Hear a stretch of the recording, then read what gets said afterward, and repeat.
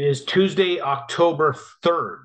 And I don't know what to tell you. It's madness out there. We've got huge pressure on bonds with the Fed talking about two more rate hikes. You got Fed Governor Michelle Bowman calling for at least two more rate hikes. We've got Cleveland Fed President Loretta Mester wants one more rate hike.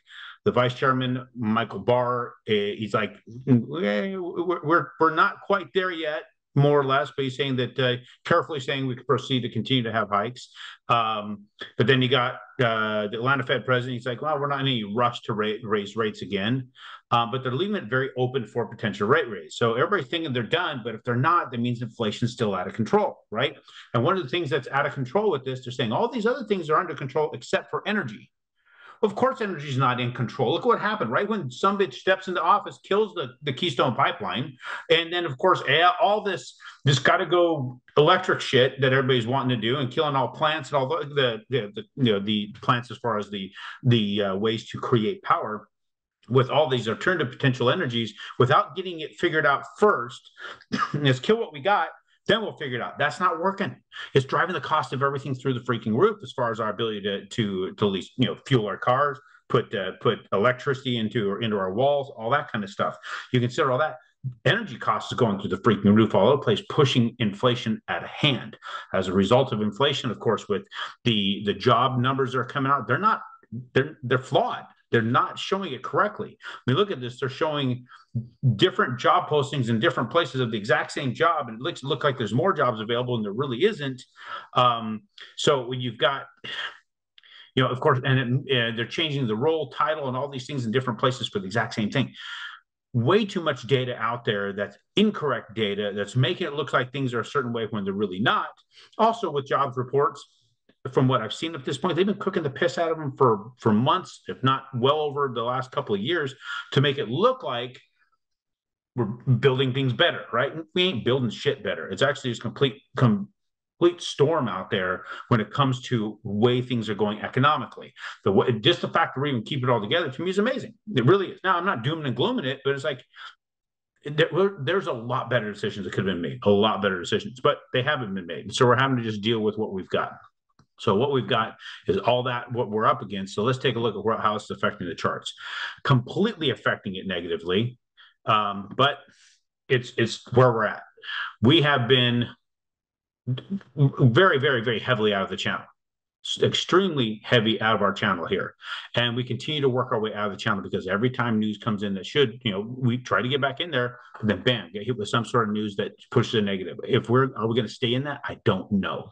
If we go back in February, you see how long we hung out of that channel in February and finally came back, we may experience the exact same thing, because look at how long it stayed in an oversold position in what we refer to as the stochastic charts. It tells you the direction as far as the trading is concerned until such time they start buying into it and they get to where they're putting too much money in. So right now we're in that oversold position. We're going to retain that oversold position for a while. It could go as long as what it did here. So it left the channel back in 10th of February, did not work its way back in decisively till 15th of March. That was a month and 5 days. We've been out of the channel since September 25th. So we're basically effectively 7-8 days outside the channel. It's possible we could stay there for a while. But when it does go back in, it meets the channel. In fact, let me go back into this. Sorry, I think I killed that share screen a little too early. When it goes back into it, think about this. It's going to continue downward, right? Our channel is going to keep going downward. It's going to work its way back into it over here. Even getting back in, it will be at a fairly low point. So we are still looking at interest rates. They will be better than they are today, potentially. This is all potential, but I wouldn't say that they're going to be that much better.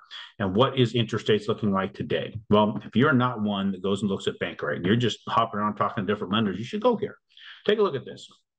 Now, if you're not sure how to use Bankrate, just go to bankrate.com, scroll down to see the little girl on the slide right here. You want to click on mortgage, and you'll see what they're quoting the average person is getting for a 30-year fixed on the home they're going to live in. That's 7.8%. That's significant. So when you call me and you say, hey, why are you charging 7.8% with 2 or 3 points? That's why. The average homeowner right now is paying somewhere between 7.6 and 7.8%, possibly over 8%. So this is an average, guys. This is not just your precise loan is going to be 7.8. Some might be a little bit better because of credit score. Some might be worse. So you could, I'm guessing anywhere from 7.5 to 8.2 might be what people are experiencing out there. So 7.8 being our median. If that is the case, and that's what we're seeing out there, we know that traditionally, and it's always been this way, if you're buying an investment property, it's 1 to 1.5% higher in interest rate than your owner-occupied home. Well, if the owner-occupieds are 7.8 average, we don't have the 1.5%, 1 to 1.5% interest rates available to us. We're not seeing the 8.8, 8.9, or 9% available, or 9.5 available to us right now. What they're going to do is give you the lower rate, would be 7.8 or 7.9, maybe 8 1/8, and charge you some points. Why? Because you're basically getting what you would get if the rates went down later. So if they give you the highest rate right now, let's say it's 9%. And let's say the rates go down to 7.8% in the next 2-3 years. Then you refinance that 7.8%. What happened? The people who gave you the money got paid off before they conducted enough interest for it to make sense to do the deal. Therefore, they lost money on you. Best way to do this, give you the lower rate that you would jump on if it was refi time down the road, right? Give it to you now, and then charge you the points. Two things work, right? They keep you in the deal. They make their interest for a longer period of time, so it makes sense to keep doing business and giving us money to fund your enterprise. But you also basically buy the refi you would get later for only 2-3 points rather than the entire cost of the refi, which would be about 5 to 6 points. You're saving yourself money and getting the rate you'd be going for later. So look at this as a benefit for all. Not saying it's awesome. Not saying you should love it. I'm just saying it is what it is, and it could be a hell of a lot worse. So appreciate you guys. I'll get you information on Friday, talking about a little bit more about what's going on with those hedge funds.